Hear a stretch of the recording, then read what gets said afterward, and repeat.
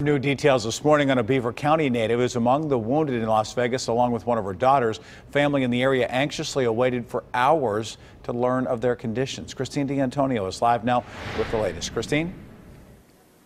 Definitely tense moments for them, Rick, and we understand that they were able to catch up on all of the updates via social media. Now, this morning we are live here inside of Pittsburgh International Airport, where some of those arriving flights from Las Vegas will be getting here in about 45 minutes. There's two this morning, and then one flight that leaves from Pittsburgh and flies directly to Las Vegas. That will take off at 8. Now, as you mentioned, one of the victims of this mass shooting is right here in Pittsburgh, specifically Baden, Beaver County.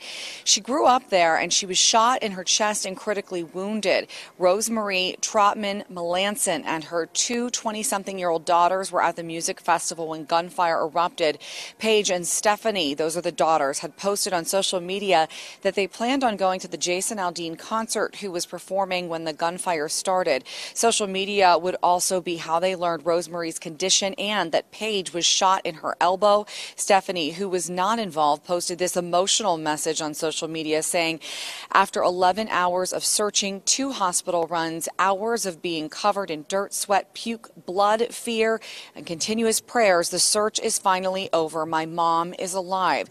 She is in critical but stable condition. Her gunshot hit to her right upper chest. It moved through her body but just missed her aorta.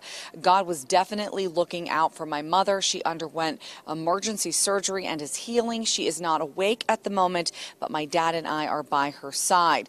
We do understand that some of Rosemarie's family members from here in the Pittsburgh area, specifically Beaver County, are going to be getting on a flight here at Pittsburgh International and flying out to Las Vegas to be by her side. Additionally, the family has set up a GoFundMe page. Reporting live inside of Pittsburgh International Airport this morning, I'm Christine D'Antonio, KDKA-TV Morning News.